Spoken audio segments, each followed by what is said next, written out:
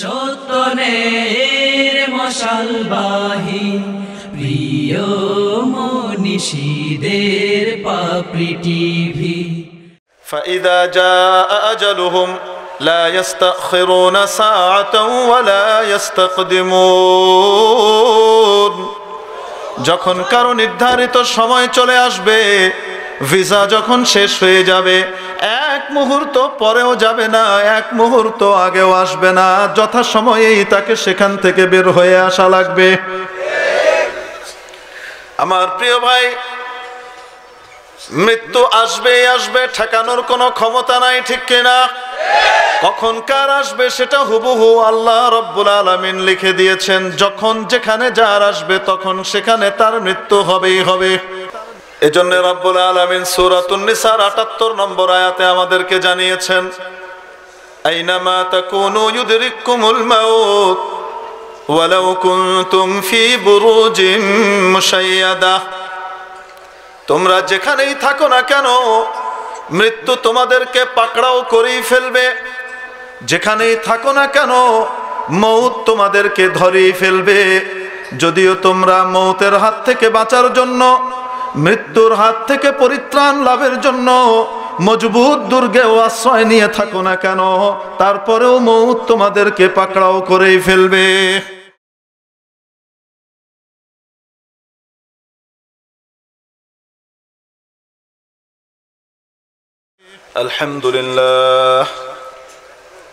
الحمد لله نحمده ونستعينه ونستغفره ونؤمن به ونتوكل عليه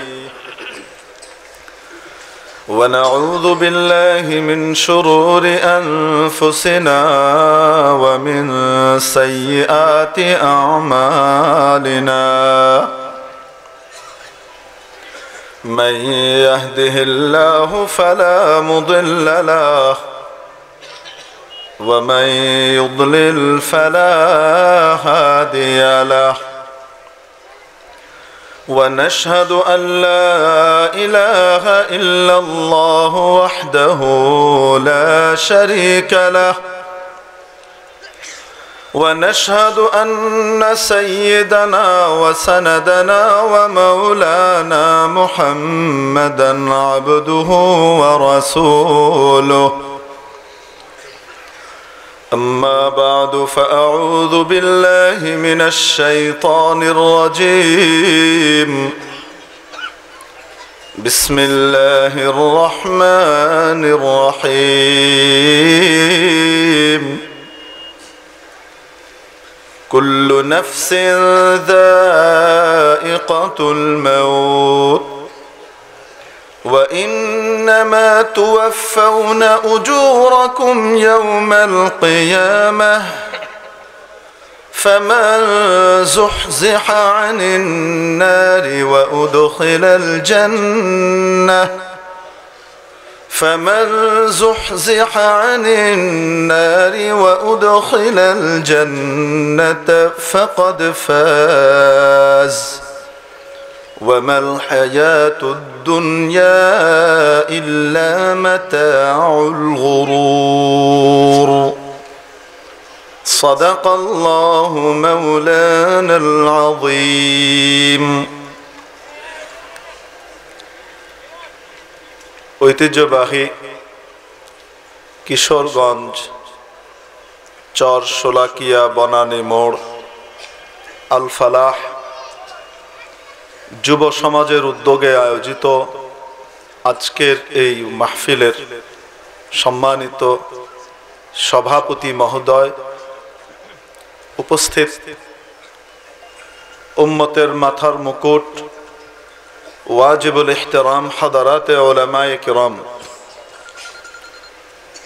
ভবিষ্যৎ ওয়ারাসাতুল আম্বিয়া আজিজ তালাবা, সর্বস্তরের ধর্মপ্রাণ ধর্মভীরু তাওহীদি জনতা, পর্দার আড়ালের পরম শ্রদ্ধেয়া মা ও বোনেরা,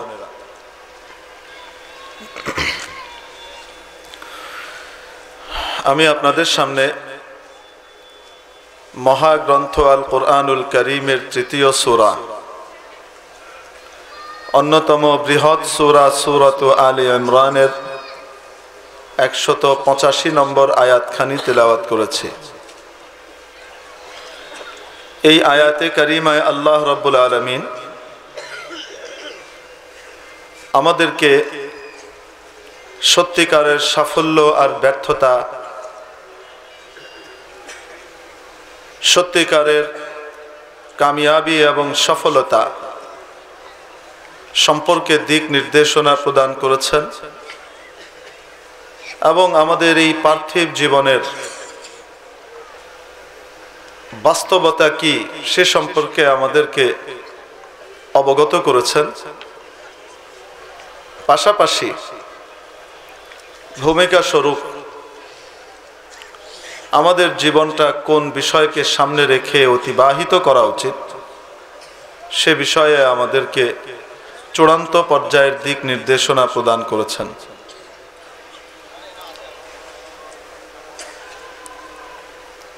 প্রথম বাক্য এই আয়াতে কারিমার, যার মধ্যে আল্লাহ তাআলা আমাদেরকে একই সাথে আমাদের একটি অমোঘ নিয়তি সম্পর্কে এবং পাশাপাশি এই একই বাক্যের মধ্যে আশপাশ, অতীত এবং ভবিষ্যতের এক জবরদস্ত নজির আমাদের সামনে পেশ করেছেন। ইরশাদ হচ্ছে কুল্লু নাফসিন যায়িকাতুল মাউত, প্রাণী মাত্রকেই মৃত্যুর স্বাদ গ্রহণ করা লাগবে। প্রত্যেক প্রাণী মৃত্যুর স্বাদ আস্বাদনকারী এবং এই পৃথিবীতে তোমরা যা কিছু করছো মৃত্যুর আগে, এই সময়কালটি তোমাদের এমনি ফেলে দেয়া হবে, তার কোনো হিসেব নিকেশ হবে না, তা মোটেও নয়। এখানে ভালো মন্দ তোমরা যা কিছু করবে এর সব কিছুর পরিপূর্ণ হিসাব তোমাদেরকে বুঝিয়ে দেয়া হবে, কড়ায় গণ্ডায় এর বিনিময় তোমাদেরকে চুকিয়ে দেয়া হবে।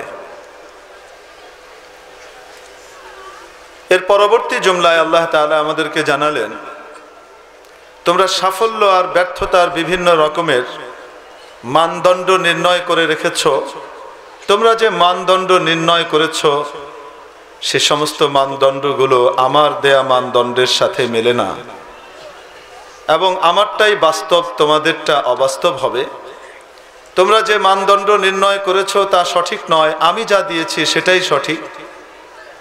আমি যে নীতি ঘোষণা করব এই নীতির ওপর যে থাকবে সেই একমাত্র সফল হবে, আর যদি এই নীতির বাইরে থাকে গোটা পৃথিবী তাকে সফল আখ্যায়িত করলেও সে মূলত প্রকৃতভাবে ব্যর্থ। ইরশাদ হচ্ছে ফামান যুহজিহা আনিন নারি ওয়া উদখিলাল জান্নাতা ফাকাদ ফাজ। ও আমার বান্দা বান্দিরা, তোমরা মনে করো বড় ক্ষমতাধর হতে পারলে সে সফল কাম, বড় ডিগ্রির অধিকারী হতে পারলে সে সফল, বড় বিলিয়নিয়ার হতে পারলে, ইন্ডাস্ট্রিয়ালিস্ট হতে পারলে, শিল্পপতি হতে পারলে সে সফল ব্যক্তি, সমাজের মধ্যে প্রতিপত্তি অর্জন করতে পারলে সে সফল ব্যক্তি, জীবিকা নির্বাহের জন্য নির্বিঘ্ন ব্যবস্থা করে ফেলতে পারলে সে সফল ব্যক্তি, বিভিন্ন উন্নত দেশের ইমিগ্রান্ট হতে পারলে, সেখানকার অধিবাসী হওয়ার যোগ্যতা লাভ করতে পারলে সে সফল ব্যক্তি। হ্যাঁ, তারাও সফল হতে পারে, তবে যে মানদণ্ড তোমরা নির্ণয় করেছো তা নয়। যদি আমার দেয়া মানদণ্ডে তারা উত্তীর্ণ হয় তাহলে তারাও সফল, নতুবা ব্যর্থ। ফামান যুহজিহা আনিন নার, যে ব্যক্তিকে কিয়ামতের দিন জাহান্নামের আগুন থেকে পরিত্রাণ দেওয়ার ঘোষণা দিয়ে দেয়া হবে, জাহান্নাম থেকে মুক্তি দিয়ে দেয়া হবে, তোমাকে আর জাহান্নামে যাওয়া লাগবে না। ওয়া উদখিলাল জান্নাহ, এবং জান্নাতে প্রবেশ করিয়ে দেওয়া হবে, ফাকাদ ফাজ, একমাত্র সেই সফল কাম। অতএব আমার দেওয়া মানদণ্ডে যদি উত্তীর্ণ হতে চাও, আমার বান্দারা মনে রাখবে আমার দেয়া জীবন বিধানকে ফলো করার কোনো বিকল্প নাই। ওয়ামাল হায়াতুদ দুনিয়া ইল্লা মাতাউল গুরুর। পার্থিব জীবনের যে চাকচিক্য তোমরা দেখো, পার্থিব জীবনের যে জৌলুস তোমরা দেখো, পার্থিব জীবনের এই চাকচিক্য জৌলুসের এক কানা করিও মূল্য নাই, এক কানা করিও মূল্য নাই। বরং এই পার্থিব জীবনের জৌলুস আর চাকচিক্য যা কিছু তোমরা দেখো এগুলো হলো ধোঁকার সামান। মাতাউল গুরুর, গুরুরের মাতা, ধোকার মাতা। মাতা কাকে বলে এজন্য সোজা সাপটা মাতাই বললাম, তো ব্যাখ্যা করা ছাড়া মাতা বোঝা মুশকিল। এই চারটি বাক্য আল্লাহ তাআলা এই আয়াতে কারিমায় ইরশাদ করেছেন। এক আয়াতে কয়টি বাক্য? চারটি। প্রথম, কুল্লু নাফসিন যায়িকাতুল মাউত, প্রত্যেক প্রাণীকেই মৃত্যুর স্বাদ গ্রহণ করা লাগবে, প্রাণী মাত্রই মৃত্যুর স্বাদ আস্বাদনকারী। নাম্বার 2, ওয়া ইন্নামা তুওয়াফাউনা উজুরাকুম ইয়াউমাল কিয়ামাহ, কিয়ামতের দিন তোমাদের যাবতীয় হিসাব কিতাব পরিপূর্ণভাবে চুকিয়ে দেয়া হবে, কড়ায় গন্ডায় বুঝিয়ে দেয়া হবে। ওয়া ইন্নামা তুওয়াফাউনা উজুরাকুম ইয়াউমাল কিয়ামাহ। তৃতীয় বাক্য, ফামান যুহজিহা আনিন নার ওয়া উদখিলাল জান্নাতা ফাকাদ ফাজ। সেদিনকার চিত্র মনে করো যে ব্যক্তি সেদিন জাহান্নামের আগুন থেকে মুক্তি পেয়ে জান্নাতে প্রবেশের অনুমতি পেয়ে যাবে এবং জান্নাতে প্রবেশ করবে, সেই ব্যক্তি একমাত্র সফল কাম এবং কামিয়াব। চতুর্থ বাক্যে মাওলা পাক জানালেন, পার্থিব জীবনের জৌলুস চাকচিক্য যা কিছু দেখো এগুলো হলো ধোঁকা এবং মোহের সামান আর আসবাব ছাড়া আর কিছুই নয়। কয়টি বাক্য বললেন? একটা একটা করে আমরা আগাই এবং ঝটপট শেষ করার চেষ্টা করি, কারণ সুলতানুল ওয়াইজিন আসবেন। হযরত আল্লামা খালিদ সাইফুল্লাহ আইয়ুবী সাহেব দামাত বারাকাতুহুম আসবেন এবং উনি আপনাদের হৃদয়কে তৃপ্ত করবেন ইনশাআল্লাহ। তাহলে একটি বিষয় আমরা জানি, আমাদের কাউকে মরা লাগবে না। আমরা যা জানি, আমাদের কাউকে মরা লাগবে না। চিরকাল ইনশাআল্লাহ আমরা এখানে থাকবো। যাওয়া লাগবে? কখন যাওয়া লাগবে, কোন সময় যাওয়া লাগবে আমরা কেউ জানি? কিন্তু উনি জানেন কি জানেন না? আমেরিকাতে কেউ যায়, ইটালিতে যায়, জার্মানিতে যায়, উন্নত বিশ্বের বিভিন্ন দেশে যায়, যে সেখানে ভিসা নিয়ে গিয়ে থাকে। ভিসাটা শেষ হওয়ার পর চেষ্টা করে এক্সটেনশন করার জন্য। যদি দেখে যে এক্সটেনশন হবে না বা কোনো সন্দেহ থাকে, তাহলে অনেকে ফিরে আসে, আবার কেউ কেউ পালিয়ে যায়। আইন শৃঙ্খলা রক্ষাকারী বাহিনীর ওখানকার যারা আইন শৃঙ্খলা রক্ষা করেন তাদের চোখ এড়িয়ে ফাঁকি দিয়ে ওই দেশের ভিতরে পালিয়ে পালিয়ে থাকে, ভিসা না থাকলেও।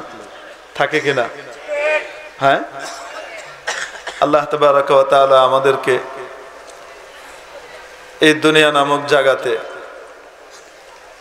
কাউকে 80 বছর, কাউকে 90 বছর, কাউকে 103 বছর, কাউকে 75, কাউকে 70, কাউকে 60, কাউকে 63,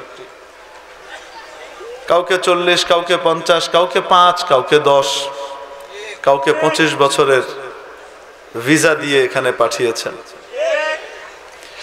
যার যখন ভিসা শেষ হবে, আল্লাহ তাবারাক ওয়া তাআলা বলেন, আমার পুলিশ আজরাইলের চোখ ফাঁকি দিয়ে থাকতে পারবা না, আশা লাগবে।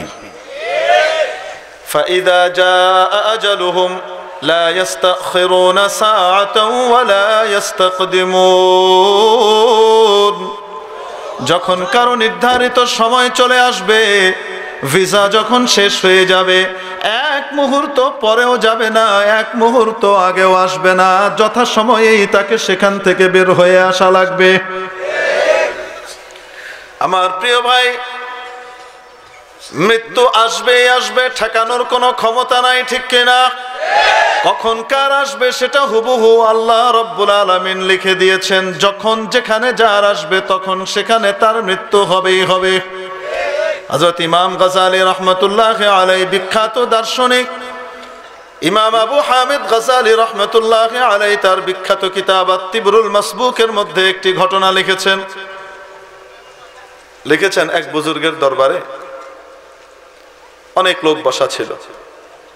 হঠাৎ একজন আগন্তুক আসলেন, নবাগত লোক আসলেন, এসে বসলেন এবং বৈঠকে উপবিষ্ট যারা আছেন তাদের মধ্যে একজনের দিকে খুব গভীর দৃষ্টিতে তাকালেন এবং তীব্র দৃষ্টি হেনে ওখান থেকে উঠে আবার চলে গেলেন। বৈঠকে এসে কারোর সাথে কথাও বললেন না, বৈঠকে ঢুকে কোনো ওয়াজ নসিহত বয়ান শোনা এটাও তিনি করলেন না। তিনি আসলেন, বসলেন, একজনের দিকে তাকালেন, তীব্র দৃষ্টি হেনে তারপরে বেরিয়ে চলে গেলেন। লোকটা চলে যাওয়ার পরে যার দিকে তাকিয়েছিল ওই ব্যক্তি, সেই ব্যক্তি আসলো ওই বুজুর্গের কাছে, এসে বলছে, হযরত বলো। হযরত আমার ভয় লাগছে। কি ভয় লাগছে? ভয় লাগছে একটা লোক এসেছিল আমার দিকে, খুব কড়া চোখে তাকিয়েছে, আপনি দেখেছেন? উনি বললেন, হ্যাঁ দেখেছি তো। আমি তো দেখলাম স্বাভাবিক তাকাচ্ছে, কিন্তু আমার হুজুর অন্তরাত্মা কেঁপে গেছে। আমার কাছে মনে হচ্ছে লোকটা মালাকুল মউত, আমার কাছে মনে হচ্ছে লোকটা অ্যাঞ্জেল অফ ডেথ, মৃত্যুদূত, মৃত্যুর ফেরেশতা। আমার খুব ভয় লাগছে, আপনি বাতাসকে আদেশ করেন যেন বাতাস আমাকে অমুক দ্বীপে রেখে আসে। এমন এক দ্বীপের কথা বললেন এই লোক, যেই দ্বীপে যাওয়ার জন্য এখান থেকে রওনা করলে কমপক্ষে 8 দিন লাগে। কয়দিন? আরেক নস্খার মধ্যে পেয়েছে 1 মাস, ন্যূনতমটাই বলে। 8 দিনের দূরত্বের দ্বীপে রেখে আসার জন্য উনি অনুরোধ জানালেন হুজুরের কাছে যে আপনি আমার জন্য বাতাসকে আদেশ করেন, বাতাস যেন আমাকে রেখে আসে। আল্লাহ ওয়ালা বলছেন, বাতাস কি আমার কথায় চলে যে আমি বাতাসকে বলবো আর বাতাস রেখে আসবে? এই লোক নাছড় বান্দা।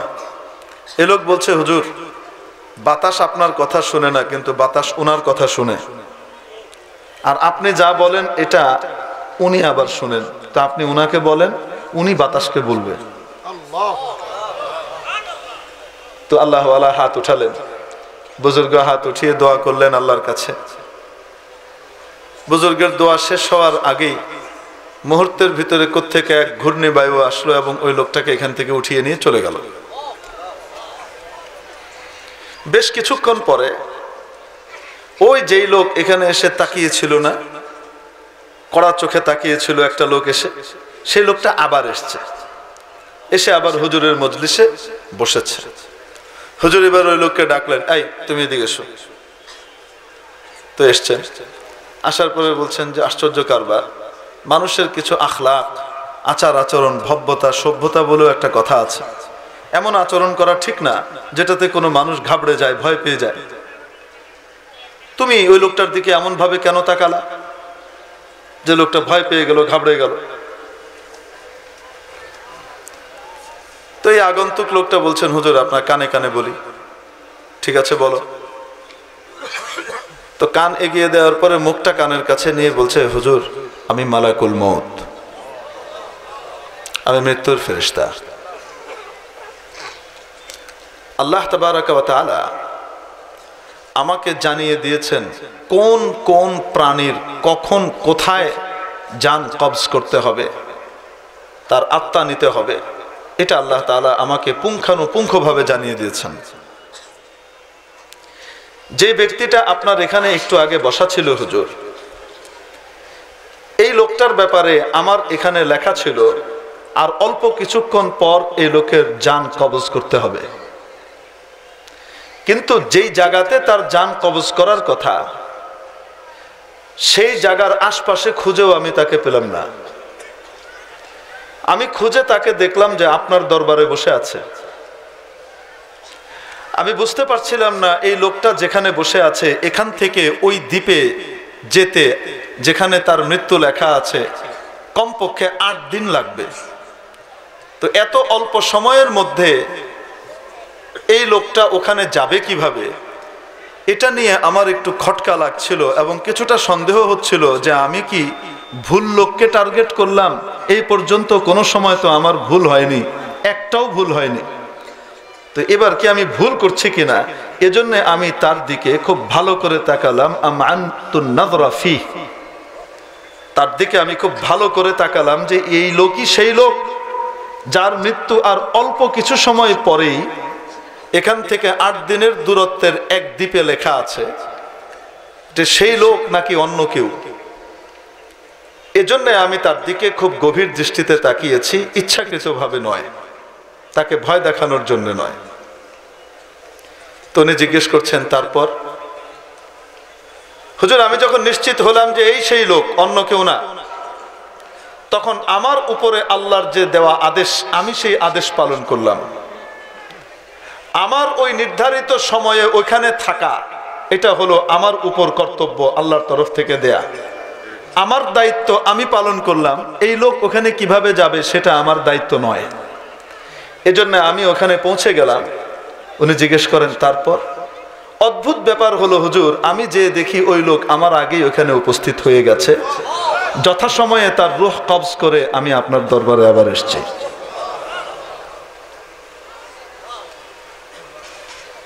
এজন্য রব্বুল আলামিন সূরাতুন নিসার ৭৮ নম্বর আয়াতে আমাদেরকে জানিয়েছেন, আইনামা তাকুনু ইউদরিকুমুল মাউত ওয়ালাউ কুনতুম ফি বুরুজিম মুশাইয়াদা। তোমরা যেখানেই থাকো না কেন, মৃত্যু তোমাদেরকে পাকড়াও করেই ফেলবে। যেখানেই থাকো না কেন, মৌত তোমাদেরকে ধরেই ফেলবে। যদিও তোমরা মৌতের হাত থেকে বাঁচার জন্য, মৃত্যুর হাত থেকে পরিত্রাণ লাভের জন্য মজবুত দুর্গেও আশ্রয় নিয়ে থাকো না কেন, তারপরেও মৌত তোমাদেরকে পাকড়াও করেই ফেলবে। তাহলে মৌত আমাদেরকে ধরবে কিনা? আল্লাহ নবী সাল্লাল্লাহু আলাইহি ওয়াসাল্লাম আমাদেরকে জানিয়ে দিয়েছেন, মৃত্যু মানুষকে তালাশ করে, কবরের মাটিও মানুষকে তালাশ করে। মৃত্যুও মানুষকে তালাশ করে, কবরের মাটিও মানুষকে তালাশ করে। আর যেই জীবিকার পিছনে ছুটতে গিয়ে সে আল্লাহ খোদা আর মৌতকে ভুলে যায়, সেই জীবিকাও তাকে তালাশ করে। কেমন তালাশ করে? বান্দা বান্দি তার জীবিকা, তার রুজি, তার রিজিককে যতটুকু তালাশ করে, রিজিক তার চেয়ে আরো বেশি করে তাকে তালাশ করে। আর রিজকু ইয়াতলুবুল আবদ আকসারা মিম্মা ইয়াতলুবুহুল আবদ। বান্দা রিজিককে যতটুকু তালাশ করে, রিজিক বান্দাকে তার চেয়ে বেশি তালাশ করে। যেই মৌতকে সামনে রেখে, মৃত্যু আমার আসবেই আসবে, কার কখন আসবে জানি না, তারপরেও মৃত্যুকে ভুলে জীবিকার পেছনে ছুটতে গিয়ে আল্লাহর হুকুম, নবীর তরিকাকে পদদলিত করে ফেলি।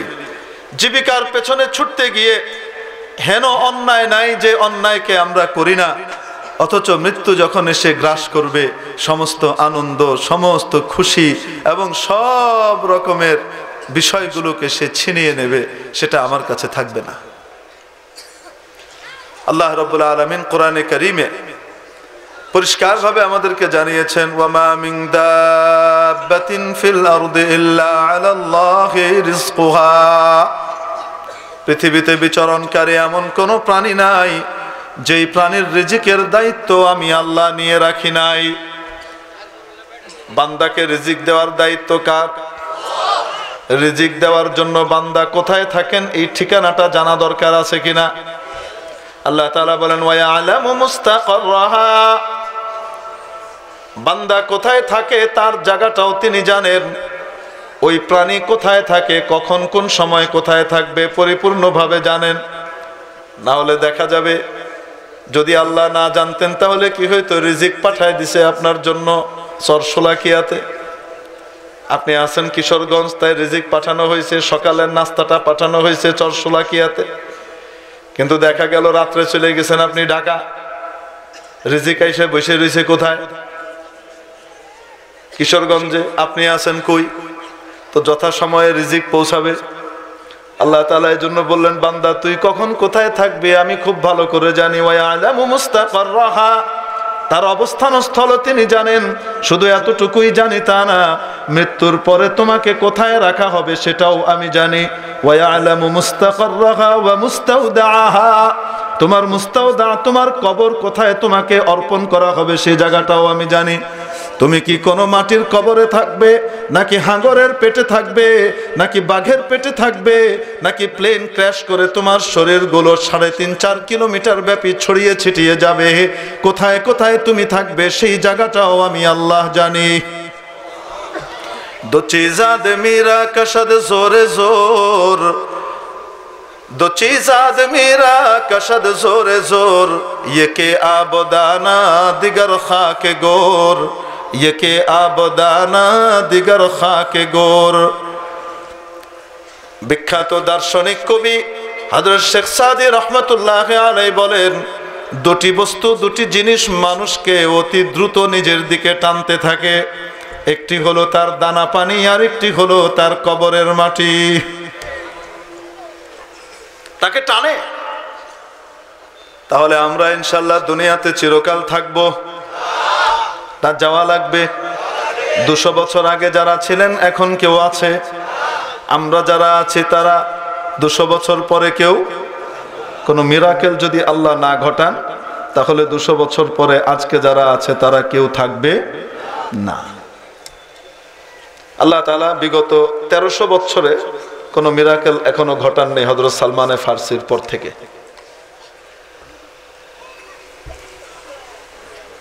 যে 200 বছর কেউ বেঁচে গেছে এখনো পাওয়া যায়নি। তবে মৃত্যুর যে স্বাদ আর টেস্ট, এটা এক একজনের জন্য এক এক রকম হবে। জিনিস এক একজনের জন্য টেস্ট এক এক রকম হয় কি হয় না? যে হয় না? জিনিস এক, টেস্ট ভিন্ন। শরবত যার রুচি ঠিক আছে তার কাছে যখন দেওয়া হয় সেটা তার কাছে মিষ্টিই লাগে, মজাই লাগে, স্বাদের লাগে। কিন্তু যার কালান্তরি জ্বর হয়েছে, যার জীবের রুচি নষ্ট হয়ে গেছে, সে অতি মজার স্বাদের শরবত মুখে দিয়ে বলো তিতা, বলে কিনা? জিনিস এক, স্বাদ ভিন্ন। ঠিক তদ্রূপ দুনিয়াতে আমাদের কাছে যে মৌত আসবে, এই মৌতের স্বাদও ভিন্ন ভিন্ন হবে, এক রকমের হবে না। স্বাদটা কেমন হবে, এই স্বাদের ব্যাপারে নবীজি সাল্লাল্লাহু আলাইহি ওয়াসাল্লামের হাদিস শরীফ আছে। আবু দাউদ শরীফ, ইবনে মাজাহ শরীফ, নাসাই শরীফ, মুসনাদে আহমদ, এর ভিতরে একখানা হাদিস আছে। হযরত বারা ইবনে আজিব রাদিয়াল্লাহু তাআলা আনহু থেকে বর্ণিত হাদিস। মুসনাদে আহমদের লফজে আমি আপনাদেরকে সেই হাদিসখানা শোনাচ্ছি। হযরত বারা ইবনে আজিব রাদিয়াল্লাহু তাআলা আনহু বলেন যে একদিন রাসূল করিম সাল্লাল্লাহু আলাইহি ওয়াসাল্লামের সাথে আমরা একজন আনসারী ব্যক্তির জানাজায় গেলাম। আমাদের মধ্যে একজন আনসারী ব্যক্তির জানাজায় আমরা গেলাম। যখন তাকে কবর দেয়া হয়ে গেল, রাসূলুল্লাহ সাল্লাল্লাহু আলাইহি ওয়াসাল্লাম তার কবরের মাথার কাছে বসে গেলেন মাটির উপরে।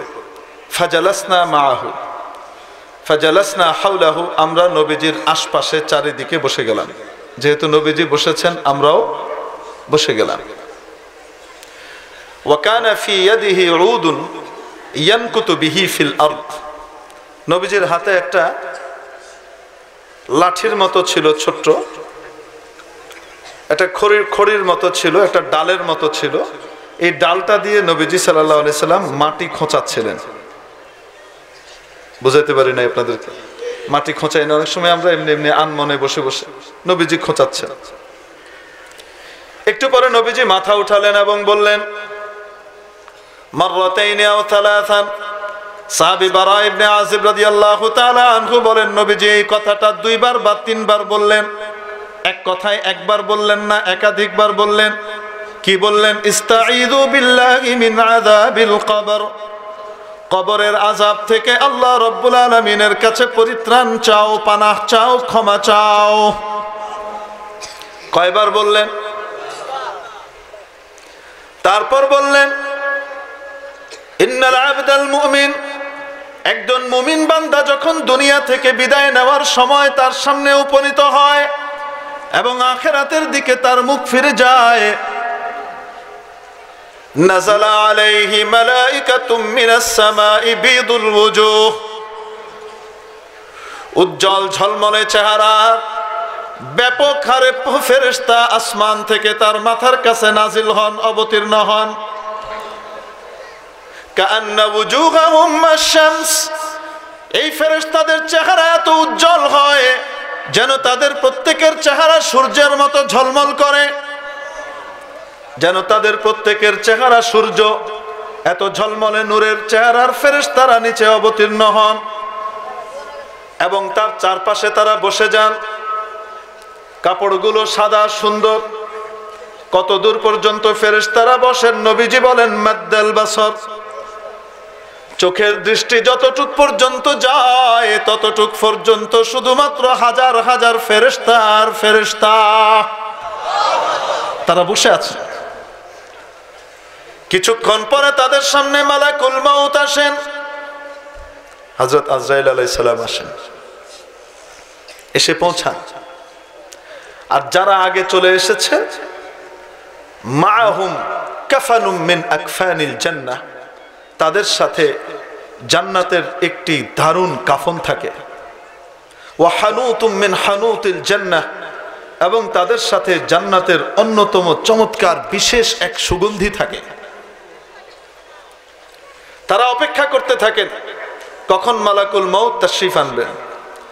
মালাকুল মউত তাশরীফ আনেন, এসে ওই ব্যক্তির দিকে লক্ষ্য করে বলেন, ইয়া আইয়াতুহান নাফসুত তাইয়্যিবাহ, কোরআনে কারীমের ভাষা ইয়া আইয়াতুহান নাফসুল মুতমাইন্নাহ লাজিম মালজুম, হে পবিত্র আত্মা, উখরুজি ইলা মাগফিরাতিম মিনাল্লাহি ওয়া রিদওয়ান, তুমি আল্লাহর ক্ষমা এবং সন্তুষ্টির দিকে বেরিয়ে চলো। ও পবিত্র আত্মা, তুমি আল্লাহর সন্তুষ্টি এবং ক্ষমার দিকে ধাবিত হও। নবীজি বলেন, তার শরীর থেকে তার আত্মাটা এমন ভাবে বেরিয়ে আসে যেমন একটি সুরাহির মুখের মধ্যে একটি ফোঁটা পানি থাকে। আমাদের ভাষায় বোঝায়, জগের আগায় যদি একটা পানি থাকে মুখের মধ্যে, গ্লাসে ঢালতে গেলে ওই ফোঁটাটা বেরোতে কোনো কষ্ট লাগে। ওই ফোঁটাটা যেভাবে আলগোছে বের হয়ে আসে, তার আত্মা তার শরীর থেকে সেভাবে আলগোছে বের হয়ে যায়। অন্য হাদিসের মধ্যে নবীজি সাল্লাল্লাহু আলাইহি ওয়াসাল্লাম এভাবে উদাহরণ দিয়েছেন, একজন ছোট্ট বাবু, ছোট্ট মাতৃদুগ্ধ পানকারী বাবু, দুগ্ধপোষ্য বাবু যখন তার মায়ের স্তনে মুখ লাগিয়ে দুধ খায়, খেতে খেতে একটা পর্যায়ে যখন তার চোখ জুড়ে ঘুম নেমে আসে, ঘুমিয়ে গেলে তার মুখটা মায়ের স্তনের বোঁটা থেকে যেভাবে আলগোছে পৃথক হয়ে যায়, আর ওই বাবু টেরও পায় না, ঠিক তেমনি ভাবে সেই আরামের সাথে নেককারের রূহ তার শরীর থেকে বেরিয়ে চলে আসবে। অন্য হাদিসের মধ্যে নবীজির বর্ণনা এভাবেও আছে, মালাকুল মউত আসার পরে তার সামনে একটা চিত্র তুলে ধরবেন, যেই চিত্রের মধ্যে জাহান্নামীদের আযাব গজব দেখা যাবে। জাহান্নামীরা কিভাবে শাস্তি ভোগ করছে সেগুলো চোখের সামনে দেখা যাবে, এবং সেখানে দেখা যাবে গন্ডারের মতো বড় বড় বিচ্ছু, দেখা যাবে বিশাল বিশাল সাপ, যেই সাপগুলোর মুখ থেকে আগুন বের হচ্ছে। এই ধরনের সাপ আর বিচ্ছুগুলো দংশন করছে। জাহান্নামের লেলিহান অগ্নিশিখা তাকে বেষ্টন করে রেখেছে, সে চিৎকার করছে। এই অবস্থাগুলো সে দেখতে থাকবে, দেখার সাথে সাথে সে ভীত সন্ত্রস্ত হয়ে যাবে। নবীজি বলেন, মুহূর্তের ভিতরে তার সামনে থেকে এই পর্দাটা সরিয়ে দেয়া হবে। যখন আমরা ছোট ছিলাম তখন এই রিওয়ায়াত যখন উলামায়ে কেরামের কাছে শুনেছি, তখন বোধগম্য হতো না কিভাবে সেটা দেখানো হবে। বলেন না কেন? এখন বলেন, টেলিভিশন ভিসিআর আছে না নাই? নড়াচড়া করা দেখা যায় কি যায় না? আবার কিছু আরেকটা প্রশ্ন আসতো মনে মনে, যখন এই হাদিস পড়ি তখনও প্রশ্ন আসতো, আল্লাহ তো সবই পারেন, আল্লাহ রব্বুল আলামিন নবীজির মাধ্যমে যা জানিয়েছেন তাই ঠিক, আমরা সেটাই বিশ্বাস করি, কিন্তু কিভাবে হবে? ওই ওই লোকটা দেখে, আমরা কেউ দেখি না, আশপাশে কেউ দেখে না। ব্যাপারটা কি? ব্যাপারটা বুঝে এসে গেছে যখন আমি ইন্ডিয়া গেলাম। যাওয়ার পরে আমার এক বন্ধু আমাকে সাথে করে নিয়ে গেল, চলেন আপনাকে সায়েন্স সিটি দেখিয়ে আনি। কলকাতায় সায়েন্স সিটিকে কি বলে? Science city. আমি বললাম এটা আবার কি? বললো চলেন, খুব চমৎকার জিনিস। দেখিয়ে নিয়ে আসলো। গেলাম, গিয়ে আমাকে এক রুমের ভিতরে ঢুকিয়েছে অনেক কিছু দেখানোর সময়। এক চেয়ারের মধ্যে বসে আছে। আমি জিজ্ঞেস করলাম এখানে কি? বলছে এখানে 3D মুভি দেখাবে। আমি বললাম নাউজুবিল্লাহ মিন যালিক, আমি কি সিনেমা দেখবো নাকি মৌলভী সাহেব? হ্যাঁ, বেরিয়ে চলে আসছে। বলছে না না না না, ওই রকম সিনেমা না, এখানে কিছু প্রাকৃতিক চিত্র দেখাবে, এখানে ওই ধরনের কোনো সিনেমা না, 3D সিনেমা। আমি বললাম 3D মানে কি? 3 ডাইমেনশনাল, ত্রিমাত্রিক আকার দেখা যাবে। এখানে তো পর্দা একটা, এই পর্দার ভিতরে ত্রিমাত্রিক আকার কিভাবে দেখা যাবে? দৈর্ঘ্য, প্রস্থ এবং ডেপথ, গভীরতা কিভাবে বোঝা যাবে? বলছে বসেন। তো আমরা বসলাম। একটু পরে আমাদের চোখে একটা করে চশমা সরবরাহ করা হলো। কি দেওয়া হলো? চশমা। এই চশমাটা আমরা চোখে দিলাম। দেওয়ার পরে একটু পরে চালু হলো। কি দেখি? বড় বড় গন্ডার, বাঘ, ভাল্লুক করে খেতে আসতেছে, এবং সত্যিকারের বাঘ ভাল্লুক দেখতেছি। মাত্রা 3টাই আছে ওখানে, তুল আর জমক, তিনটাই আছে ওখানে। আমি একটু অবাক হইলাম, এটা কেমনে হয়? তাই চোখের চশমা এরম করে উঠাইলাম, সরাই দিলাম। সরানোর পরে দেখি স্বাভাবিক চিত্র, চোখে দেওয়ার পরে দেখি ত্রিমাত্রিক। তো আমার এই হাদিস সাথে সাথে বুঝে আসলো ওইখানে বসে, যে যার চোখে এই চশমা থাকবে সে দেখবে একরকম, যার চোখে চশমা নাই সে সেই জিনিস দেখবে না। মৃত্যু পথযাত্রীর চেহারার মধ্যে, চোখের মধ্যে রব্বুল আলামিন আখিরাতের চশমা পরিয়ে দিবেন। এখন আর দুনিয়ার সাথে নাই, তার আখিরাতের অবস্থা শুরু হয়ে গেছে, ঠিক কিনা? তাই সে দেখে। এই পর্দাটা সরিয়ে দেওয়ার আগে মালাকুল মউত তাকে লক্ষ্য করে বলবেন যে দেখো, তুমি যদি আল্লাহর কথা অনুযায়ী না চলতে তাহলে তোমার জন্য এই জায়গা বরাদ্দ হতো, এখান থেকে আল্লাহ তোমাকে নাজাত দিয়ে দিয়েছেন। এই কথা শোনার সাথে সাথে সে এত বেশি খুশি হবে, নবীজি বলেন গোটা পৃথিবীর সমস্ত নাজ নিয়ামত তাকে দিয়ে দিলেও সে এতটা খুশি হতো না। এরপরে তার সামনে জান্নাতের চিত্র তুলে ধরা হবে। সেখানে জান্নাতি হুর এবং নাজ নিয়ামত সে দেখতে থাকবে। জান্নাতের বিভিন্ন নিয়ামত দেখার পরে তার দিল ছুটে যাওয়ার জন্য পাগলপারা হয়ে যাবে। আর তাকে লক্ষ্য করে ফেরেশতা বলবেন, আল্লাহ রাব্বুল আলামিন, তুমি যে আল্লাহর হুকুম আর নবীর তরিকা পালন করতে যে কষ্টগুলো করেছো, এগুলোর বিনিময়ে মাওলায়ে কারীম তোমার জন্য এই জায়গাটা বরাদ্দ করেছেন। সে তখন বের হওয়ার জন্য ছটফট করবে, কিন্তু চাইলেই বের হওয়া যাবে। সুইচ তো আজরাইল আলাইহিস সালামের হাতে, ঠিক কিনা? তখন তিনি বলবেন, ইয়া আইয়াতুহান নাফসুত তাইয়্যিবা, ও পবিত্র আত্মা, উখরুজি ইলা মাগফিরাতিম মিনাল্লাহি ওয়া রিদওয়ানিহি, তুমি আল্লাহর ক্ষমা এবং আল্লাহ তাআলার সন্তুষ্টির পানে ধেয়ে চলো। এভাবে তখন তার রূহ বের হয়ে আসবে।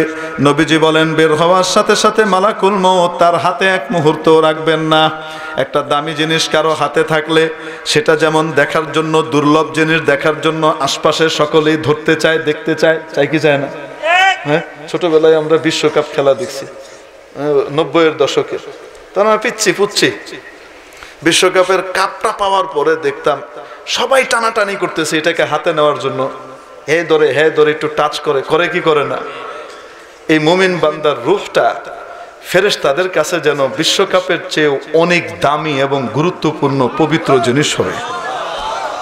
নবীজির হাদিসের বিবরণ দিয়ে বোঝা যায় যে ফেরেশতাদের কাছে এটার কি দাম, যে যখন হযরত আজরাইল আলাইহিস সালাম হাতে নিবেন, নিয়ে এক মুহূর্তও দেরি করবেন না, সাথে সাথে সাথের ফেরেশতাদেরকে দিয়ে দিবেন এবং তারা হাতে হাতে নিতে থাকবে। মানে একবার একটু টাচ করে দেখি, এত দামি মেহমান, ইনি তো রয়্যাল গেস্ট। অথচ কিশোরগঞ্জের মানুষ তাকে মনে করতো সাধারণ ঠেলাওয়ালা, কিশোরগঞ্জের মানুষ তাকে মনে করতো সাধারণ সবজি বিক্রেতা, কিশোরগঞ্জের মানুষ তাকে মনে করতো সাধারণ মুদি দোকানদার, কিশোরগঞ্জের মানুষ তাদেরকে মনে করতো 2 আনার মোল্লা, কিশোরগঞ্জের মানুষ তাদেরকে দাম দিত না, বলতো কাঠমোল্লা। আমরা তো ইউটিউব মৌলবীর পিছনে ছুটি। ইউটিউব মৌলানা হলো সবচেয়ে বেশি জানেন, যিনি কথায় কথায় ইংরেজিতে ঠ্যাস ফুঁস করতে পারবেন। এলাকার মফস্বলের মোল্লা হিসেবে তার দাম দিত না, অথচ তার জন্য দুনিয়ার 300-350 পুলিশ আসে নাই, তার জন্য এসেছে আসমানে নূরের ফেরেশতারা, ঠিক কিনা? আপনি মফস্বলের মাওলানা সাহেবকে মনে করেন উনি কি জানে, উনি তো ইংরেজি জানি না, উনি তেমন নলেজেবল পার্সন নয়। এখন আপনাদেরকে জিজ্ঞেস করি, কোরআন হাদিসের নলেজের জন্য ইংরেজি জানাটা খুব গুরুত্বপূর্ণ। কোরআন যে নবীর উপরে নাজিল হয়েছে তিনি ইংরেজি ওয়ার্ড পরপর কিছুক্ষণ পরপরই বলতেন, ইংলিশ সেন্টেন্সে কিছুক্ষণ পরপর আমাদেরকে বিমোহিত করতেন। যে নবীর উপরে কোরআন অবতীর্ণ হয়েছে ইংরেজির একটা ওয়ার্ড, একটা শব্দ কি তিনি জানতেন? নবীজির সবচেয়ে, আপনাদের সন্দেহ হয় নাকি? হ্যাঁ, আপনাদের সন্দেহ আছে? নবীজি একটাও ইংরেজি শব্দ বলছেন কোনোদিন? হ্যাঁ, জীবনে। পৃথিবীর ভিতরে নবীদের পরে সবচেয়ে সেরা মানুষ যিনি ছিলেন, নবীদের পরে সমস্ত উম্মতের ভিতরে সবচেয়ে সেরা, ঈসার উম্মত, মুসার উম্মত, আদমের উম্মত, লূতের উম্মত, নূহের উম্মত, ইব্রাহিমের উম্মত, ইসমাইলের উম্মত, ইদরিসের উম্মত আলাইহিমুস সালাওয়াতু ওয়াত তাসলিম। ইনাদের প্রত্যেকের উম্মতের ভিতরে সকল উম্মতকে একসাথে করলে নবীজি বলেন আফদালুন নাসি বাদাল আম্বিয়া আবু বকরিনিস সিদ্দিক। আবু বকর সিদ্দিক তাদের সকলের মধ্যে সেরা। লাউ কুনতু মুত্তাখিদান খলিলান গায়রা রাব্বি লাত্তাখাযতু আবা বকরিন। আমার আল্লাহ ছাড়া যদি কাউকে আমি আমার হৃদয়ের গভীরে জায়গা দিতাম, সেই হৃদয়ের গভীরে জায়গা প্রাপ্ত ব্যক্তিটা হতেন হযরত আবু বকর। সেই আবু বকর কথায় কথায় ইংরেজি বলতেন, ফ্রেঞ্চ বলতেন। কোরআনের জ্ঞান নবীজির পরে সবচেয়ে বেশি থাকা সত্ত্বেও আবু বকর একটা শব্দ ইংরেজি বলতেন না, জানতেনও না। গ্রেট খলিফা হযরত ওমর, যাকে অনুসরণ করার জন্য বেতাব এবং ব্যাকুল হয়ে থাকে আমাদের বিধর্মী বিভিন্ন মনীষীরা, গান্ধী সাহেবকে জিজ্ঞেস করা হয়েছিল, তখন ভারত স্বাধীন হই হই করছে 1945-এর দিকে। জিজ্ঞেস করলেন এক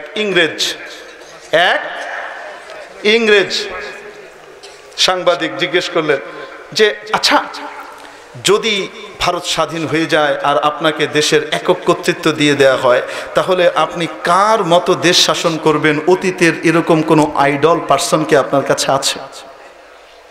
গান্ধী বলেছিলেন মুসলমানদের দ্বিতীয় খলিফা ওমরের মতো দেশ শাসন করব।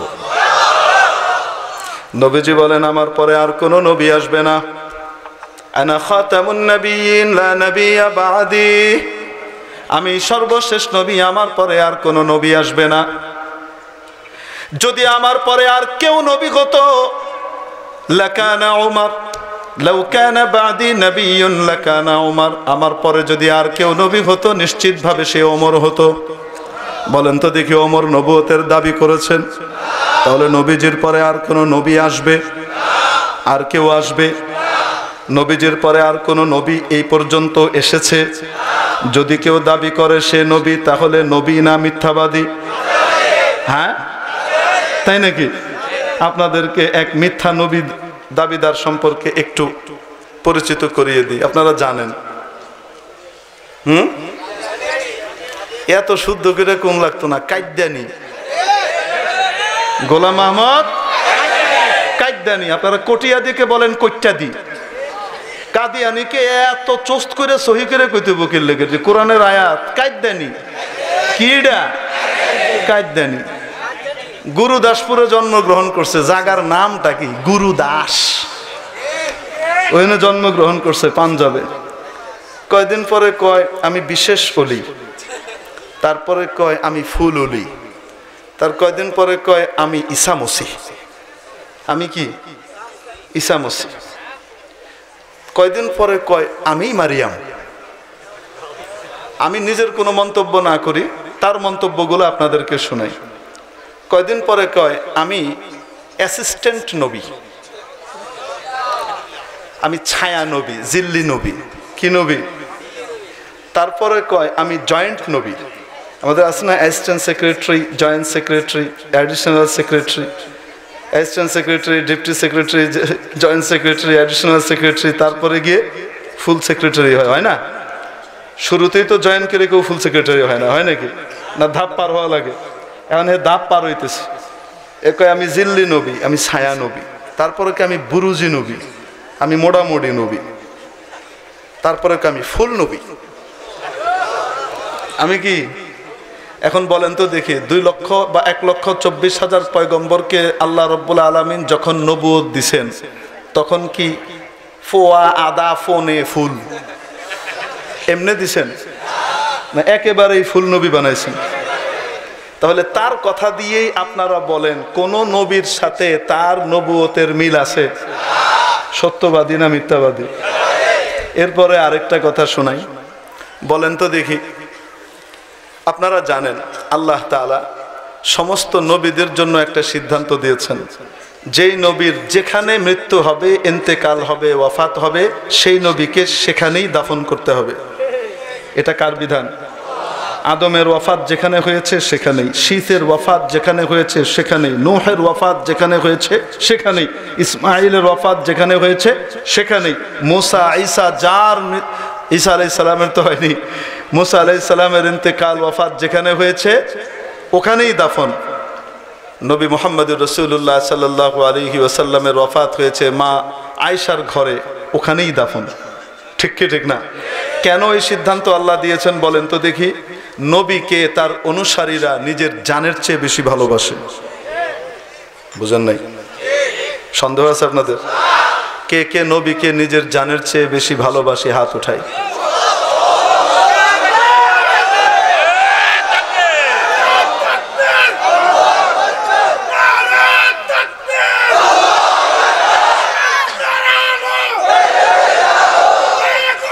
النبي أولى بالمؤمنين من أنفسهم وأزواجه أمهاتهم। নবী ইমানদারদের কাছে তাদের জানের চেয়েও প্রাণের চেয়েও অধিক প্রিয়।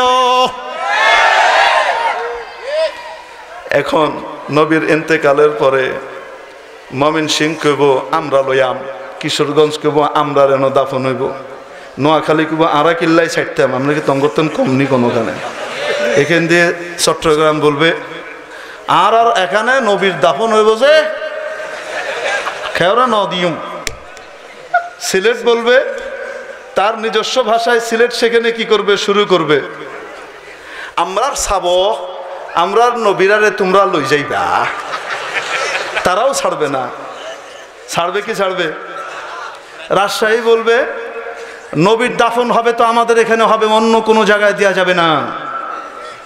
বরিশাল এসে ঠাপাটাপি বাজায় দেবো অনেক, খালি ধরে দেখ নবীর লাশ, বোঝোস তো কেউ নবীর হাত পা ঠ্যাং মাথা কান কিছু রাখবে?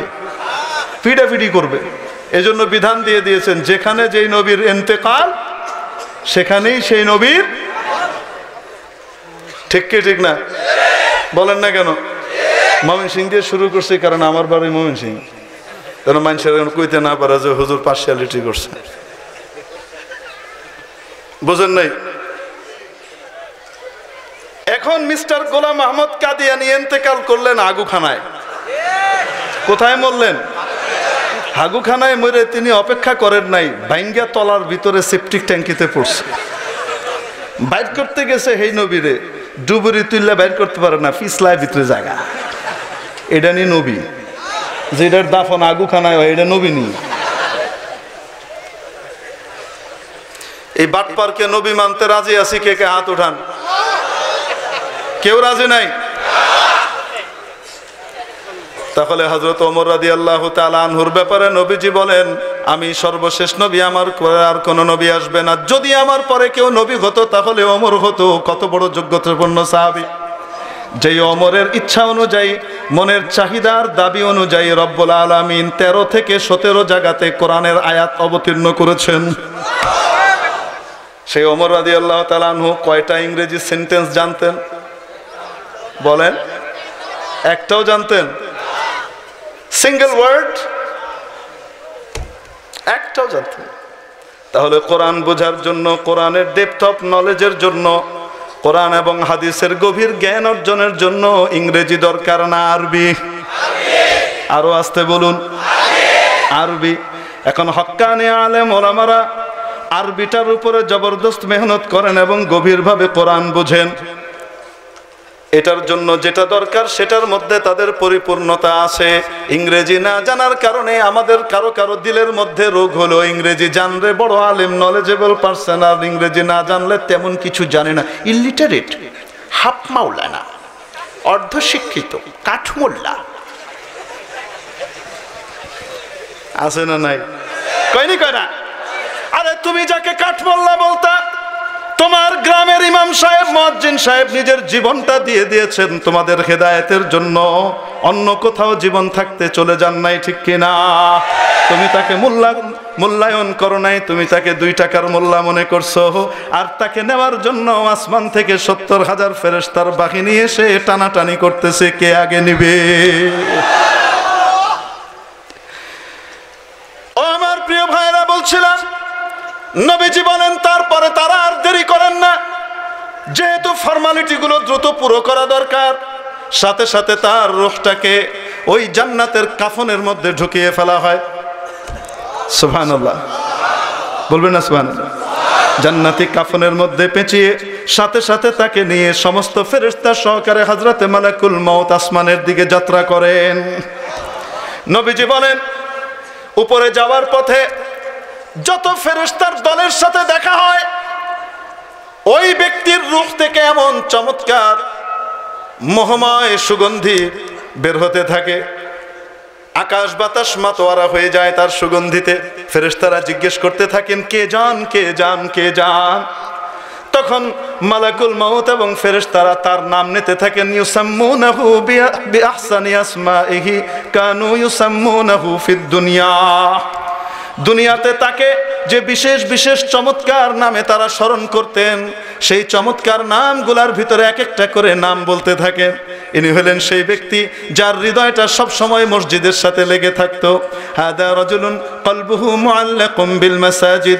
ইনি সেই ব্যক্তি শুধু 5 ওয়াক্ত নামাজ পড়ে তিনি ক্ষান্ত হতেন না। এই ব্যক্তির অবস্থা তো হলো এমন, ইনি এমন ছিলেন দুনিয়াতে সবাই যখন ঘুমিয়ে থাকতেন তখন আরামের ঘুম হারাম করে লেপের ওমকে লাথি মেরে ফেলে দিয়ে মাওলার দরবারে একাকী দাঁড়িয়ে তাহাজ্জুদ পড়তেন। হাদা মুতাহাজ্জিদুন হাদিহি মুতাহাজ্জিদা। এটা হলো একজন তাহাজ্জুদ গুজার নারীর রূহ। সুবহানাল্লাহ, একজন তাহাজ্জুদ গুজারের রূহ যাচ্ছে। ইনি কে? ইনি ওই ব্যক্তি যার সামনে ঘুষের অনেক প্রলোভন আসা সত্ত্বেও তিনি আল্লাহর ভয়ে, আল্লাহর হুকুম নষ্ট হবে এজন্য ঘুষ গ্রহণ করেন নাই, নীতির উপরে অটল ছিলেন। ইনি সেই ব্যক্তি, ইনি সেই ব্যক্তি যিনি আল্লাহর সন্তুষ্টির জন্য নিজের জীবনের সুখ স্বাচ্ছন্দ্যকে বিসর্জন দিয়েছেন এবং আল্লাহকে খুশি করার জন্য কে রাগ হলো কে খুশি হলো তার পরোয়া করেন নাই। মা খাফা লাউমাতা লাইম হাদিহি নাফসুন মা খাফাত লাউমাতা লাইম। যিনি কোনো ভৎসনাকারীর ভৎসনাকে পাত্তা দেন নাই, কাকে খুশি করার জন্য? ইনি সে। এই সুন্দর সুন্দর নামগুলা বলতে থাকবেন তারা, আর দ্রুত গতিতে তাকে আসমানের দিকে নেওয়া হতে থাকবে। নেওয়ার পর প্রথম আসমানের কাছাকাছি পৌঁছে যাবেন।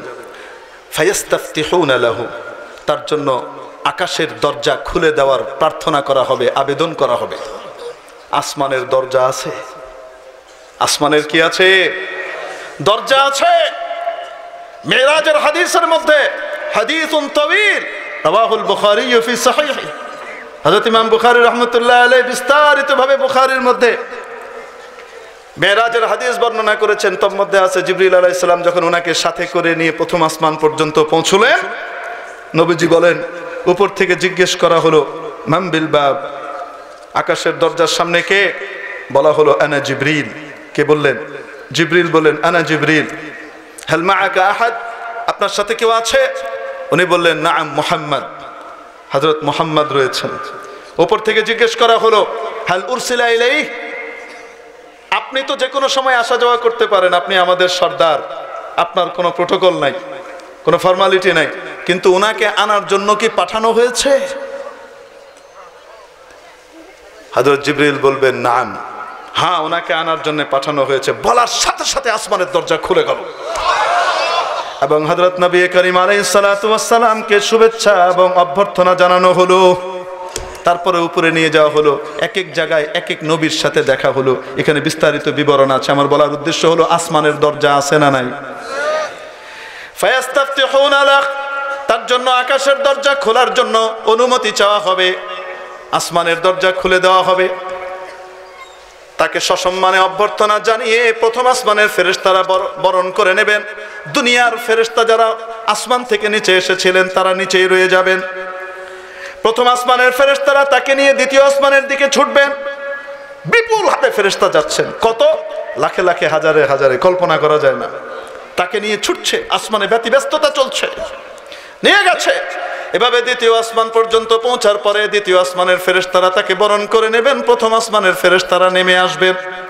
এভাবে যেতে যেতে যখন সপ্তম আসমানে পৌঁছবেন, রব্বুল আলামিন বলবেন নাদা মুনাদিন, একজন ঘোষণাকারী ঘোষণা করবে। সেই ঘোষণাকারী কে, সেই আওয়াজটা কার, পরবর্তী বাক্য শুনলেই আপনি বুঝে ফেলবেন। একজন ঘোষণাকারী ঘোষণা করবে উক্তুবু কিতাবা আব্দি ফি ইল্লিয়িন, আমার এই বান্দার রূহকে, আমার এই বান্দার আমলনামাকে ইল্লিনে রেখে দাও। ইল্লিন হলো সপ্তম আসমানের উপরে আল্লাহর আরশের নিচে বিশেষ এক জগৎ, যেই জগতের মধ্যে নেককারদের রূহরা অবস্থান করে। সুবহানাল্লাহ। আল্লাহ আমাদের সবাইকে কবুল করেন বলে আল্লাহ তাআলা আমাদের সবাইকে ইল্লিনের বাসিন্দা বানিয়ে দেন, সবাইকে কবুল করেন, একজনও যেন বাদ না যায়। আমিন বলতে পয়সা লাগবে না।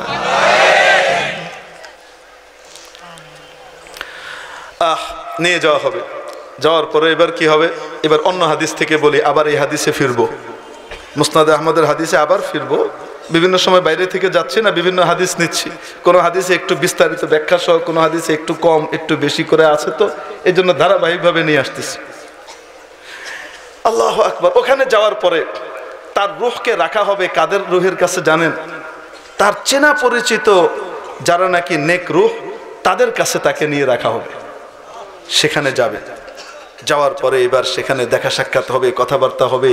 তারা জিজ্ঞেস করবে, দুনিয়ার খবর নেবে, ইস্তাখবিরুন, তার কাছে দুনিয়ার সংবাদ নেবে, অমুক কেমন আছে, তমুক কেমন আছে, মসজিদের কি অবস্থা, শহীদি মসজিদে মুসল্লি আগে যা হয়তো এখন তাই না আরো বেশি, নামাজের সংখ্যা কমছে না বাড়ছে, এগুলা জিজ্ঞেস করবে। হ্যাঁ, বিভিন্ন খবরাখবর দুনিয়াতে নিবে। এখন কে আছে, খালেদা আছে না হাসিনা আছে, কে আছে, আগের চেয়ে বালা না খারাপ, ঠিকঠাক মতো আছে না নাই, আলেম ওলামাকে সম্মান করে কি করে না, ভালো মানুষদের সাথে আসেনি নাই, কি অবস্থা, এগুলা কি করবে, জিজ্ঞেস করবে। বিভিন্ন খবর দুনিয়ার জিজ্ঞেস করবে।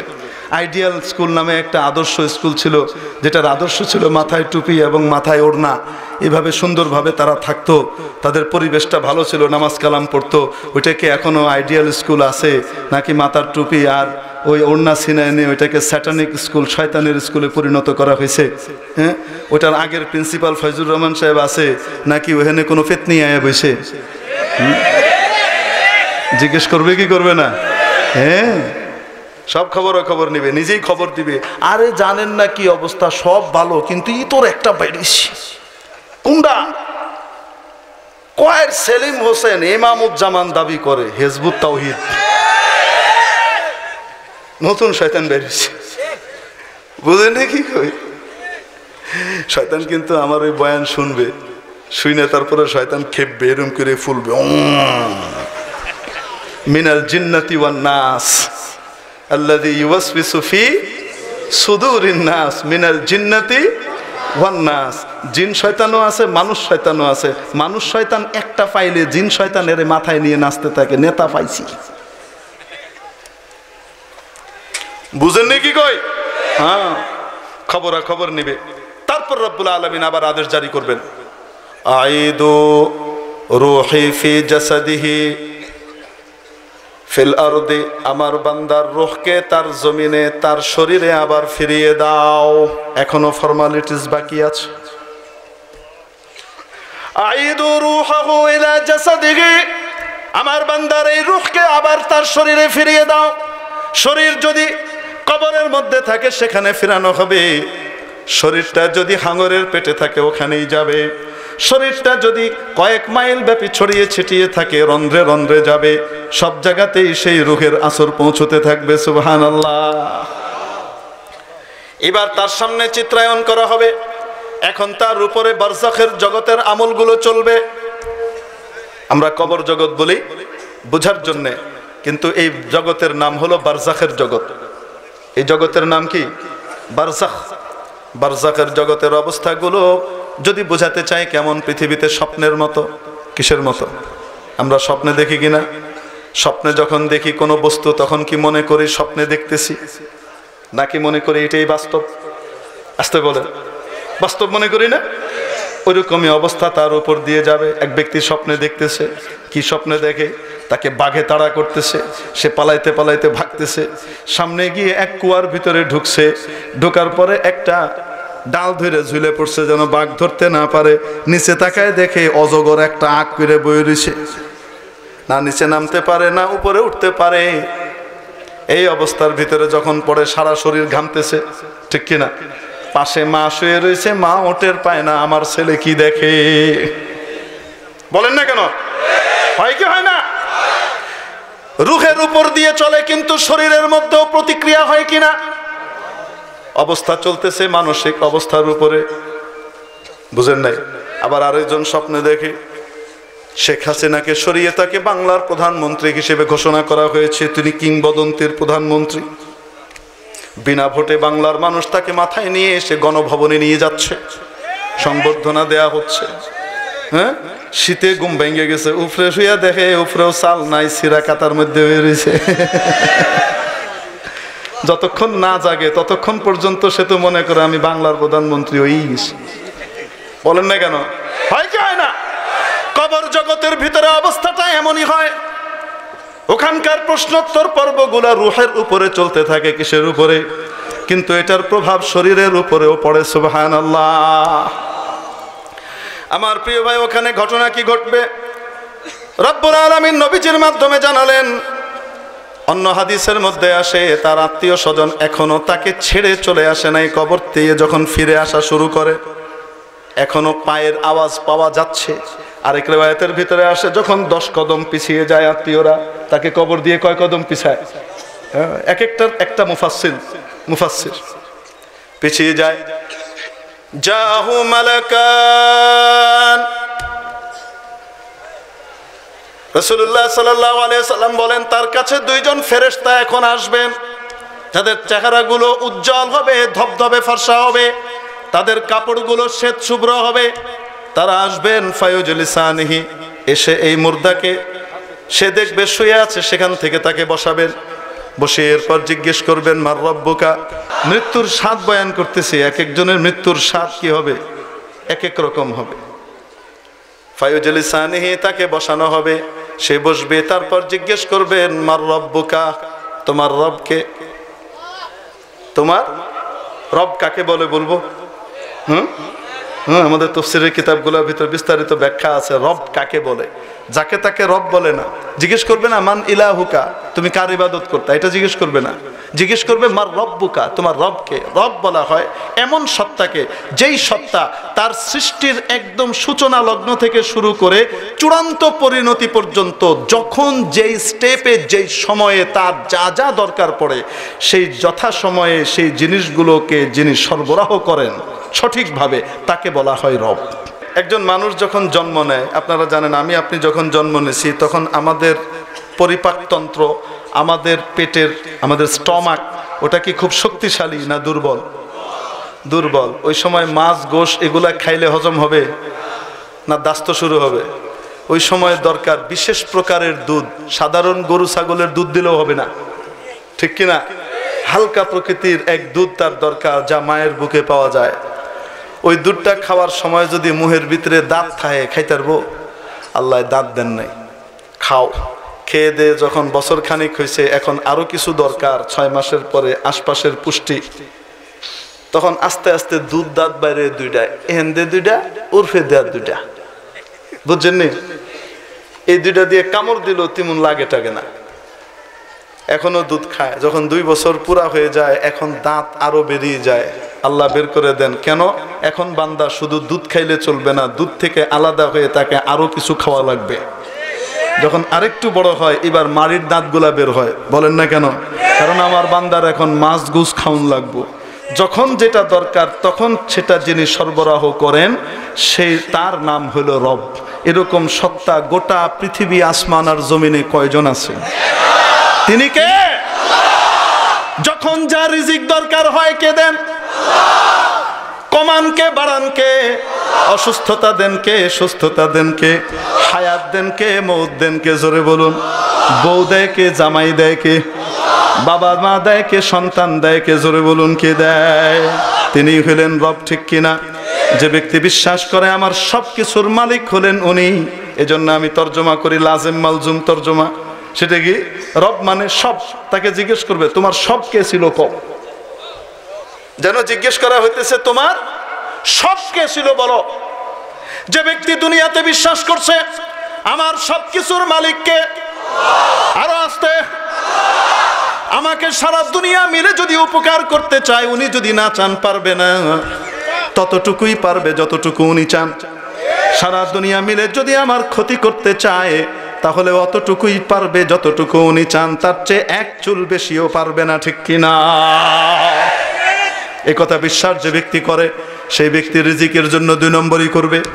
সে ব্যক্তি অন্যের আইল কাটবে, সে ব্যক্তি অন্যের মাথায় বাড়ি দিবে, সে ব্যক্তি বিধবার মাল আত্মসাৎ করবে, সে ব্যক্তি বোনের হক নষ্ট করবে, সে ব্যক্তি সরকারি আইন দিয়ে ভাইয়ের কাছ থেকে যা পায় তার চেয়ে ডবল নিবে। বলেন না কেন? নিবে না, কারণ রিজিকের মালিক কে? সাথে সাথে উত্তর দিবে রব্বি আল্লাহ, আমার রবকে। কয় নম্বর প্রশ্ন? 2 নম্বর। সংক্ষেপ করতেছি। ওয়ামা দীনুকা, তোমার দিন কি ছিল, তোমার ধর্ম কি ছিল?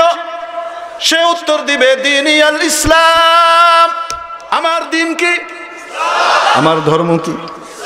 আরো আস্তে, আরো আস্তে। তোমার ধর্ম কি? আমি ধর্ম নিরপেক্ষ। ডান্ডা মারিত করবনি, হ্যাঁ? ধর্ম নিরপেক্ষ কইলে চলবে?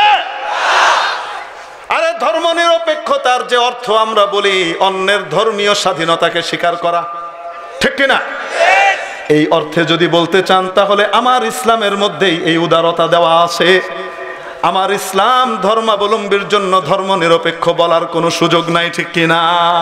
এটা তো তাদের জন্য হতে পারে, ওই ধর্মওয়ালাদের জন্য হতে পারে যেই ধর্মওয়ালারা কি করে, অন্য ধর্ম সহ্য তো করতে পারেই না, পারেই না, পারেই না। এনআরসির নামে, সিএর নামে, সিএবির নামে বিভিন্ন আইন করে মুসলমানদেরকে দেশ থেকে খেদানোর ধান্দা করে, ঠিক কিনা? এটা তাদের জন্য, ওই সমস্ত ধর্মাবলম্বীদের জন্য যারা এই পরিমাণ উগ্র। অন্য ধর্মের লোক ব্যাগের মধ্যে গোশত নিয়ে যায়, শুধুমাত্র গরুর গোশত নিয়ে যাচ্ছে এই সন্দেহে তাকে পিটিয়ে মেরে ফেলে, ঠিক কিনা? অথচ পরে ল্যাব টেস্টে প্রমাণিত হলো ওই ব্যক্তির কাছে যে গোশত ছিল সেই গোশতটা গরুর গোশত না, কিন্তু বিচার আজও হয় নাই। লিমানিল মুলকুল ইয়াউম, আল্লাহ রাব্বুল আলামিন গোটা পৃথিবীর সকলকে, আসমান জমিনের সবাইকে মেরে ফেলার পরে হযরত আজরাইলকে জিজ্ঞেস করবেন, আজরাইল আর কে বাকি আছে? নবীজি বলেন, আজরাইল বলবে ইয়া আল্লাহ আপনি আর আমি। আজরাইল মনে করবে তারে মনে হয় আল্লাহ কিছু কইব না। আল্লাহ বলবেন এবার তোমার নিজেরটা কবজ করো। আর কেউ নাই। ফুঁক দেওয়ার পরে সব সমতল ময়দান। রব্বুল আলামিন সূরাতুল মুমিনের মধ্যে ইরশাদ করেন, যার অপর নাম সূরাতুল গাফির। মাওলায়ে কারীম জিজ্ঞেস করবেন লিমানিল মুলকুল ইয়াউম, আজকের এই রাজত্ব, আজকের এই ক্ষমতা কার? কেউ উত্তর দিবে না, কোনো দিক থেকে কোনো আওয়াজ আসবে না। শুনশান নীরবতার মধ্যে মাওলা নিজেই ঘোষণা করবেন, লিল্লাহিল ওয়াহিদিল কাহ্হার, মহাপরাক্রমশালী, প্রতাপশালী, মহারুক্ষ কঠোর একমাত্র আল্লাহ। যার যা বিচার করতে মন চায় করো। বিচার নামক যত নাটকই তোমরা সাজাও না কেন, এই সমস্ত নাটকেরও বিচার মালিক ইয়াউমিদ্দিনের কাছে দেওয়া লাগবে, ঠিক কিনা? ভয় পান আপনারা? কয়টা গেল?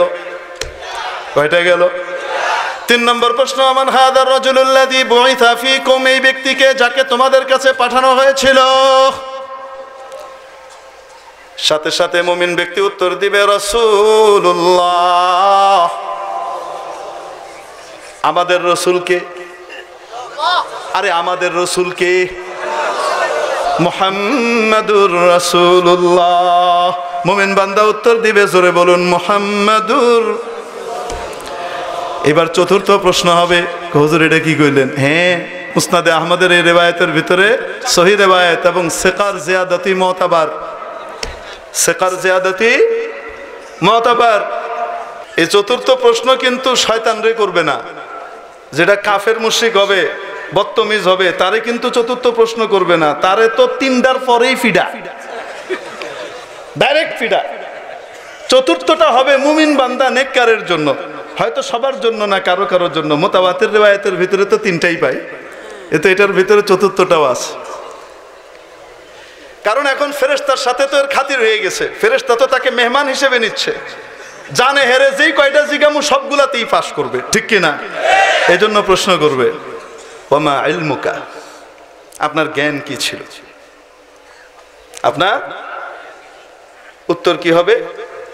আমি অক্সফোর্ডের সিলেবাসে পড়েছিলাম, আমি ক্যামব্রিজের সিলেবাসে, আমার কারিকুলামে আমি ইংলিশ মিডিয়ামে ছিলাম। বাংলাও কে ইংরেজির মতো, আমি ইংলিশ মিডিয়ামে ছিলাম, আমি বাংলা মিডিয়ামে পড়েছি, আমি ডক্টর কুদরতি খুদার কমিশনে পড়েছি। চলবে তো? বলেন না কেন? মুসলমান মাত্র নেককার হয়ে যদি কবরের ভিতরে শান্তি পাওয়া লাগে, তাহলে যে উত্তরটা দেওয়া লাগবে, মুমিন কি দিবে? নবীজি বলে দেন, ফায়াকুল, সে বলবে করাতু কিতাবাল্লাহ, আমি আল্লাহর কিতাব পড়েছি। আরো জোরে বলুন, কি পড়েছি? আল্লাহর কিতাব পড়েছি। ও মুসলমান, সহি শুদ্ধভাবে কোরআন কে কে শিখতে রাজি আছো? হাত উঠাও। আল্লাহ কবুল করুন, হাত নামাই। আমার প্রিয় ভাই, বলছিলাম করাতু কিতাবাল্লাহ, আমি আল্লাহর কিতাব পড়েছি। যদি নিজে বোঝার ক্ষমতা থাকতো বুঝেছি, যদি না বুঝতাম আলেমদের শরণাপন্ন হয়ে বুঝেছি। ফাআমানতু বিহি, এবং আল্লাহর কিতাবের প্রতিটি বিবরণের উপর আমি ঈমান এনেছি। আমি শুধু পড়েছি আর জেনেছি তা নয়, আমি কি করেছি? ঈমানও এনেছি। ওয়াসাদ্দাকতু, শুধু ঈমান এনেছি আর বিশ্বাস করেছি তা নয়, আমার এই বিশ্বাসকে অন্যের সামনে আমি স্প্রে করেছি। আমি এই বিশ্বাসের তাসদিকও করেছি, আমি এই কিতাবেরও সত্যায়ন করেছি। সুবহানাল্লাহ। তাহলে আমরা সকলে কোরআন পড়বো কি পড়বো না? বাঁচতে হলে, কবরের শান্তি পেতে হলে আমাদের বাচ্চাদেরকে কোরআন শেখানো লাগবে না? কোরআনের সত্যিকারের অর্থ সহকারে, কোরআনের সহি মর্ম সবকিছু শিক্ষা পাওয়া যায় বাংলাদেশে, বলুন দেখি, কওমি মাদ্রাসায়, ঠিক কিনা? আর কোথাও পাবেন না, নাই। এটাই বাস্তবতা। আর কোথায় পাওয়া যায়? কওমি মাদ্রাসায়। কোথায়? ও মুসলমান, বাচ্চাকে ডাক্তার বানাইতে চাও, ইঞ্জিনিয়ার বানাতে চাও, ও মুসলমান বাচ্চাকে ব্যারিস্টার, মিনিস্টার বানাতে চাও, ইকোনমিস্ট বানাতে চাও, ইসলাম নিষেধ করে না, ইসলাম এনকারেজ করে। কিন্তু ইসলাম একবারে প্রথম কথা বলে যে তুমি তোমার বাচ্চাটাকে প্রথমে মুসলমান বানাও। এই মুসলমান বানানোর জন্য আমাদের কওমি মাদ্রাসায় যে নুরানি মাকতবে 2 বছর 3 বছরের শিক্ষা হয়, একটা বাচ্চা কোরআনে কারীম শুরু থেকে শেষ পর্যন্ত সহি শুদ্ধভাবে শিখে, তার সাথে সাথে 40টা হাদিস অর্থ সহ মুখস্থ করে, তার সাথে সাথে আবার গুরুত্বপূর্ণ মৌলিক ইসলামের মাসলা মাসাইল, বিধিবিধানগুলো শিখে ফেলে। নিজের বাবা মার জানাজার নামাজ কিভাবে পড়তে হবে, পড়াতে হবে সহি শুদ্ধভাবে, তাও সে শিখে নেয়। এই বাচ্চাটা তার সাথে সাথে মা বাবার আদব কায়দা, আত্মীয় স্বজনের হক এবং আল্লাহ রব্বুল আলামিনের হক সবকিছু শিখে, সবকিছু জানে।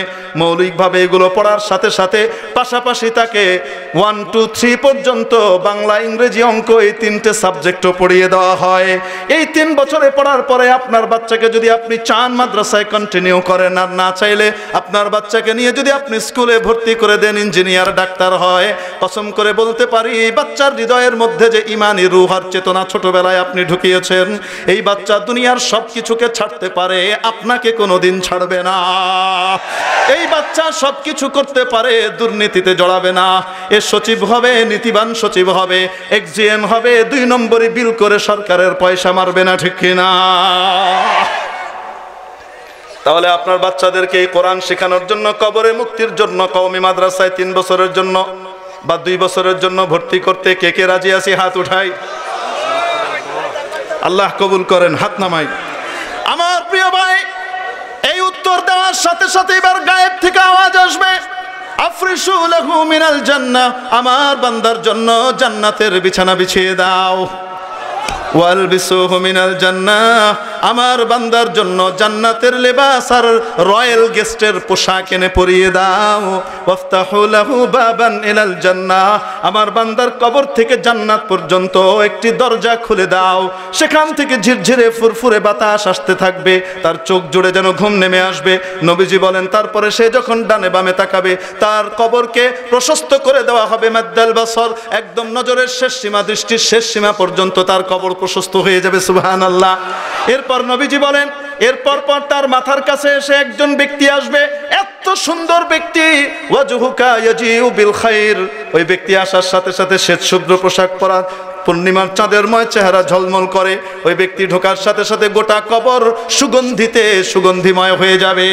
মাতোয়ারা হয়ে যাওয়ার পরে ওই ব্যক্তি তাকে দেখে জিজ্ঞেস করবে, তুমি কে, এই নির্জন জায়গাতে তুমি কিভাবে আসলে? নবীজি বলেন, সে উত্তর দিবে, আনা আমালুকা সালিহ, দুনিয়াতে তুমি যে ভালো ভালো কাজ করেছিলা সেই কাজগুলোকে মাওলা আমার আকৃতিতে তোমার কাছে পাঠিয়ে দিয়েছেন। আমি তোমার কাছ থেকে আলাদা হব না, কিয়ামত পর্যন্ত থাকবো, কিয়ামতের পরেও জান্নাতে ঢুকিয়ে তারপরে তোমার সাথে আমার বিদায় হতে পারে। সুবহানাল্লাহ। এই কথা যখন বলবে, এই অবস্থা দেখে জান্নাত নিশ্চিত জানার পরে ঈমানদার বলবে, দোয়া করবে, রব্বি আকিমিস সাআ আকিমিস সাআ, আয় আল্লাহ তাড়াতাড়ি কিয়ামত করেন, তাড়াতাড়ি কিয়ামত করেন, কার কি বুঝারি না, কিয়ামত করেন, আমার জান্নাতে জন লাগবে। এরকম মজার মৌত নিতে রাজি আছি তো? এরপরে নবীজি আরেকটা টেস্টের কথাও বলছেন, কাফের আর নাফরমানের মৌত কিভাবে হয়। আল্লাহ তাআলা আমাদের সকলকে কাফের নাফরমানের মৌত থেকে মুক্তি দিয়ে ইমানদারের মৌত লাভের তৌফিক নসিব করেন। ওয়া মা আলাইনা ইল্লাল বালাগ। আসসালামু আলাইকুম ওয়া রাহমাতুল্লাহি ওয়া বারাকাতুহু। পাপড়ি টিভি, হক্কানি ওলামায়ে কেরামের মুখপাত্র।